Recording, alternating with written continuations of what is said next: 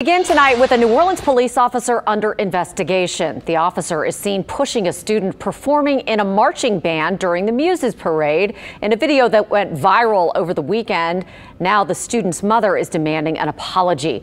Lily Cummings is joining us live now. Lily, this is really blown up on social media. Katie, it definitely has. The mom of that student tells me that she learned just yesterday of what happened. So she reached out to the community to see if anyone had video of the interaction, and the community showed their support for her, and it's clear this has clearly struck a chord.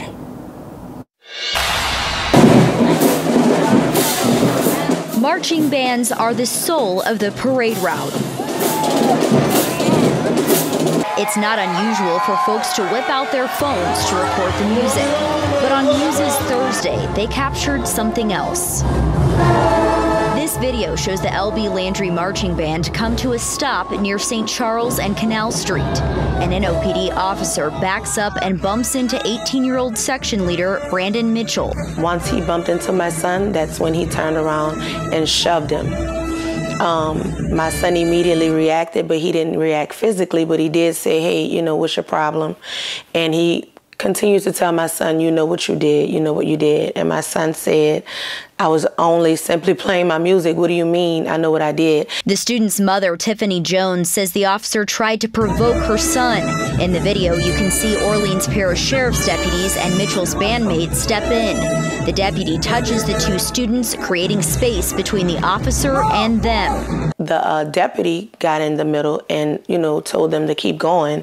But as my son was continuing to try to get some kind of response from the police officer, he turned his back to him as if he didn't just physically assault him and push him. Jones says she wants an apology from the officer and NOPD. Because if the shoe was on the other foot and my son reacted physically, or my son initiated the contact, then he would be charged as an adult because he's 18. NOPD says its Public Integrity Bureau is investigating the incident. The Orleans Independent Police Monitor says it's reviewed the video and the officer was removed from his assignment. In a statement to WWL Louisiana, the monitor said, quote, upon review, the OIPM was immediately concerned by the behavior of the officer and promptly spoke with NOPD leadership.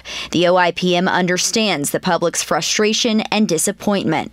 Reaction on social media shows members of the community took the interaction to heart. I feel like it's like a one band, one sound type of deal. The city has written for my son and myself, and I am just so grateful. And Jones says she does plan to file a formal complaint with the PIB tomorrow. She also said she's looking into taking legal action. Reporting live, Lily Cummings, WWL Louisiana. All right, Lily, thanks so much.